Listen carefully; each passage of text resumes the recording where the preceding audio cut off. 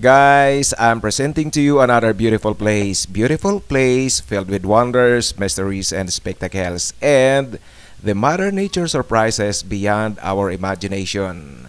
This is the biggest oasis in the world, and this is the Yellow Lake. Yes, you heard it right. The name is Yellow Lake. In Arabic, they call this as Lake Asfar. Asfar is the Arabic term for the color yellow. And this is in Umran City of the province of Ahsa.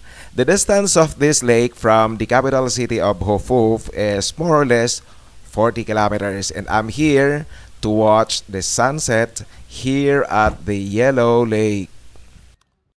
The unique character of this Yellow Lake is that this is in the middle of the Golden Mountain of Sands. The slope that you see on the screen is the slope of the Mountain of Sands. And you know what?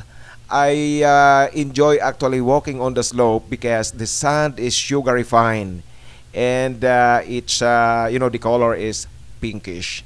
Now let me pan the camera to this side, showing you the lake. So this is part of the Yellow Lake.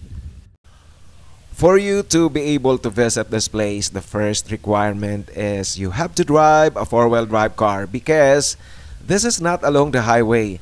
From the highway coming here, I think the distance is more or less 18 kilometers, good for 15 to 20 minutes drive. And there are portions of the road wherein you will be driving on the loose sands. And guys, I'm standing on the main camping area of the Yellow Lake, and since it's Friday afternoon, so I am not surprised why there are lots of people coming here late afternoon because it's summertime. During summertime, it is advised that you should come here late afternoon and do the sunset watching like what I'm going to do this afternoon. And again, here is the biggest lake in the middle of the desert. That's why this is called as the biggest oasis in the world. And again, this is Yellow Lake in the province of Ahsa, Saudi Arabia.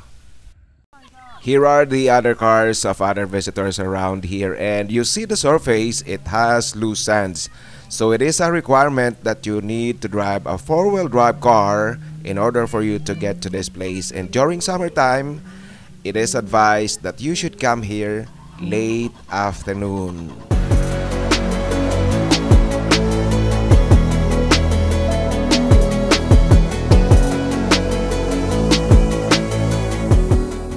I also suggest that you should bring a portable chair or carpet so that you have something to lay on the sand and something to sit down while waiting for the sunset, like this gentleman. And by the way, he is not simply a gentleman visiting the place. He is my captain, he is my guide, Mr. Haidar Al-Juma.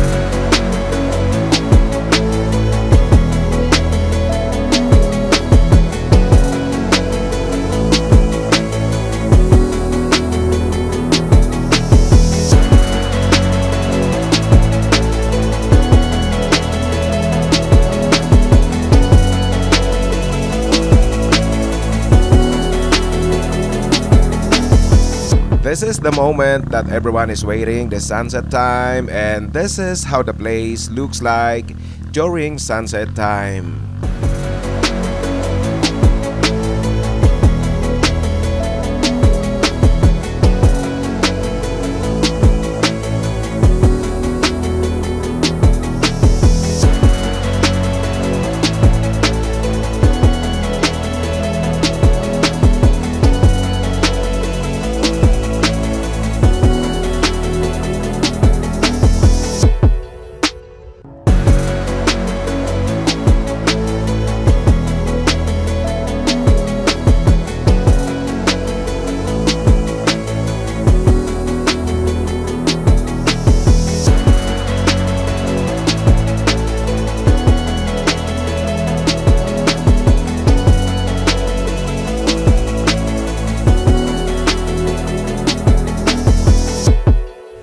I'm giving you a 360 degrees camera turn of footage for you to see the place. And guys, once again, this is the biggest oasis in the world.